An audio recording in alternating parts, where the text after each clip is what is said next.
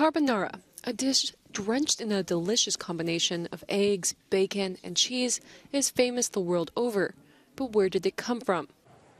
If your first thought was Italy, you might be wrong. La prima ricetta che viene pubblicata nel mondo è del 1953 ed è pubblicata a Chicago.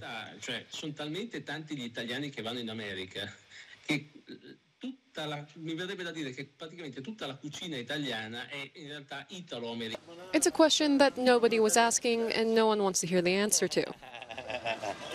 No, questa magari non posso dire cose. Guarda me. Ok, è una cavolata?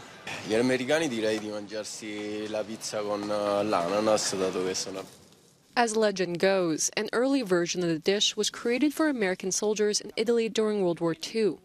It then traveled across the Atlantic, where the first recipe for the pasta was written down just a couple of years later.